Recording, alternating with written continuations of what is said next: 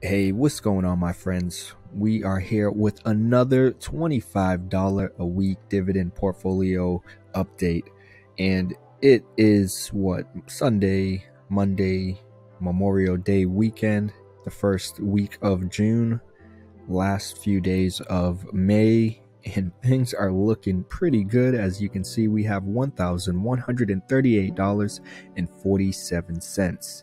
Yes, this is from us contributing on an ongoing basis a small amount of money, with one little nice boost that we got from the stimulus check where we added $500 because, we paid down some of our bills.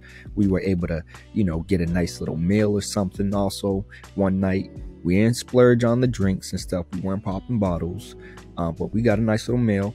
And then we were able to put a few bucks here inside of our dividend portfolio, which helped give it a nice boost that you'll see when we look back over the few different options over here when it comes to tracking.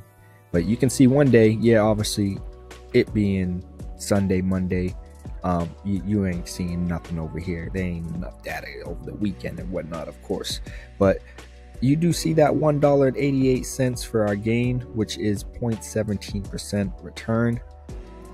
But let's jump back to 1 week ago. Over the past week, you can see we got $9.77 with our total gain and a return of 0.87%.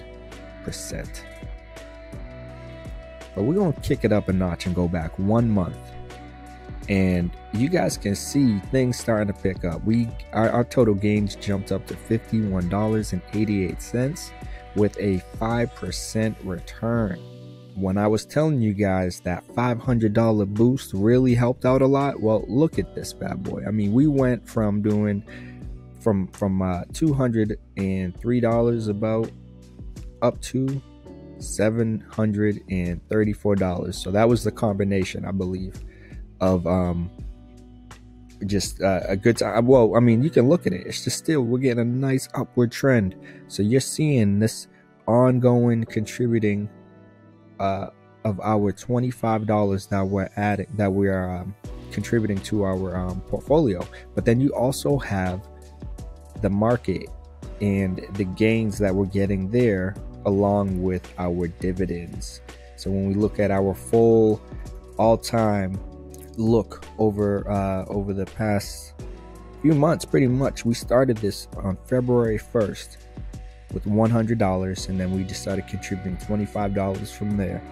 We had that stimulus check, so we added $500, and we continued with our $25 a week, and now you can see we're over $1,000. And I'm hoping people, anyone out there who's balling on a budget, as I like to call it, if you feel like you're broke, if you feel like you are tight on cash, you don't have enough money to invest, well, you can literally do it with a few dollars a day, and you can see it's paying off. Now, I don't expect it to always have this ongoing upward trend like this. I expect a dip or two here and there. It's going to fall a bit. We're going to see sometimes it's going to look like the world's coming to an end, but it will continue back up is what I believe. But even so far right now, for what we're looking at, things are looking really good, and there's no reason to slow down, to let up. We just have this in that auto kind of drip motion where you don't have to do anything, and you just have it connected to your bank account, and M1 Finance will take care of the rest. They will continue to drip as you have scheduled and planned out. So don't think that you can't do this as well. You might be a little iffy about, you might feel like it's gambling or it's too risky for you, and it might be. You do have to do your research. You have to make sure you have the right companies that are in your portfolio that are going to allow you to get gains like this, or greater, or more, or larger. I mean, some might look at this and say, well, if you had Tesla and so on, you would have a larger, but your returns would be even greater than this. I mean, if I started this in February with Tesla, I don't know if that's true, actually, considering how Tesla's doing right now. But Tesla also doesn't give you dividends, so they couldn't be in this portfolio anyway. That said, we're going to look at the companies that are in our portfolio and see how they're doing. I mean, Again, when we look at our total gains, you can see we have $115. So the question is, who is hooking us up with all of those gains? Well, pretty much at the top, which is what we're seeing on a consistent basis so far, are the REITs, the real estates, that are real estate happens to just be running things right now. And they talk about, you can look up like lumber prices haven't gone up like a ridiculous amount, in which I don't know, I would have, some might have thought, well, if lumber prices have gone up so much, maybe it's gonna slow things down, like drastically slow things down. Yeah, I mean, you can still see both of my REITs are up here at the top killing it still. So I don't know about all that, but maybe it will. I don't know. That's not my industry. I couldn't say. I'm not an expert on that topic and whatnot. But I will say these REITs are killing it. And with great risk comes great reward. So I do, again, anticipate at some point in the future these two companies not to be at the top. But for now, they are. And I'm loving it. No. So as you guys can see, we got New, who is up here, New Tech Business Services Corp, with $43.94. And that's the return. 76% is like sick. Like, this is killing it. And they're just on a run compared to everyone else, which, I mean, everyone's doing well for the most part anyway. So no complaints, but they're just like killing it. So like I said a moment ago, I don't expect them and anticipate them to always be tearing things up like this. That said, I'm enjoying it while it's here. After that, we got Realty Income Corp with $13.46, about 20% return. We got 3M with $12. We got Pepsi with about $10.76. We got JP Morgan with $10.80. We got Coca-Cola with almost $10. We got Johnson & Johnson with $7.87. We got Procter & Gamble with $3.87. Verizon with $2.32. And at the bottom, because of all of this news, these mergers, this, that, and the other, buying whom, and Discovery Channel, and yeah, AT&T still in the green, which I'm loving. And I was saying in our last video last week, we were thinking about selling it, getting rid of it, making a swap. But I wanted to kind of just test the waters, run with them a bit, see what they might do, what they might, kick up. Who knows? You can't, no one can, see in the future. And we know AT&T has been here for a while. They're not going anywhere anytime soon. They could be going under, but I don't see it happening in the very short near future, which gives us time to continue to work with them and see what they can do. A lot of people like to criticize and talk about the CEOs and all the executives of these companies, and it's like, man, most of you talking anything have no couldn't do remotely close to what these individuals are doing in terms of running these organizations to the capacity that they are. That said, of course, there are some people that could probably do it better. But for the most part, most of us who always will want to criticize and talk about some of these executives and these CEOs, I mean, they're doing, some things that are just going beyond our scope of trying to comprehend or trying to just build and grow and establish footprint in any of these industries, let alone like telecommunications and whatnot. But like I said, we're gonna ride with AT&T, see what they do. If they continue to sink, then we might be going down with the ship. No. That's why we have a nice diversified portfolio that gives us the ability to weather the storm and keep our head afloat if the ship does go down. We're going to have our little lifeguard jacket on, a little tube thing, going to be around us as well. So we'll be straight. We'll be fine. We'll get through it. The rescue boats will come by, one of these other guys, probably Newt, who's just killing it. And, we're going to run with it from there and see what happens. But you guys need to start your dividend portfolio. I'm creating this. I'm publicly showing you guys on a weekly basis our growth, and you're able to actually see, what is going on. And what you see is our small portions of dividend payments coming in that through time, they do add up. This 52 cents from JP Morgan with AT&T's $1.51, which, now it's probably going to be cut in half because of their latest merger and whatnot. But Verizon's at 95 cents. I mean, all of these Procter & Gamble and Realty Income up here, all of these dividend payments add up along with our $25 that we're contributing on a weekly basis. And through time, this $1,100 will add up to much, much more, only because of us adding a small portion of our income, a small fraction, on a consistent, ongoing basis.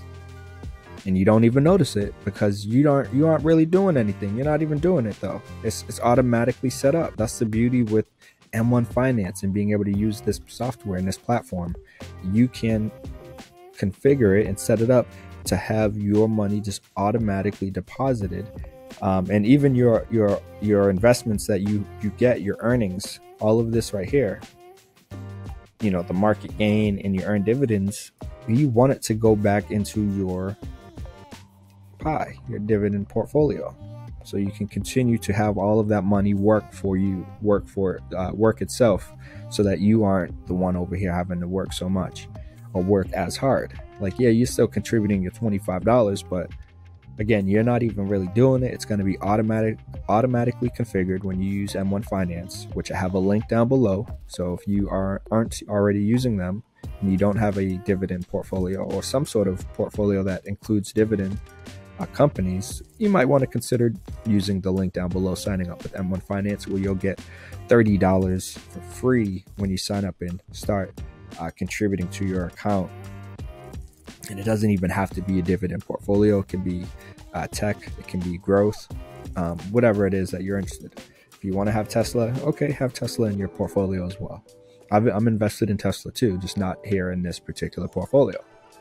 You dig? So I'm going to wrap it up there. I hope you guys are finding this, this content helpful and motivational, and seeing that, hey, like, man, he only started this portfolio with $100 and then started adding $25. Yeah, he had one little boost there with the stimulus check. But man, if I had my stimulus check and I just put a couple $100 in my dividend portfolio, I'd be up to $1,100 too, or I'd be up way over that. I mean, you can add $250 to your dividend portfolio every week. You can add $2,000 every week, every month. Whatever it is that you're able to afford, I would consider creating some sort of dividend portfolio if you haven't yet, if you aren't investing at all, if you don't have some sort of retirement fund or anything that's helping you with saving towards some sort of goal, some sort of purchase or investment that you're going to make in the near future or down the road. Consider having something like this, some sort of simple $25 a week portfolio that's going to work for you.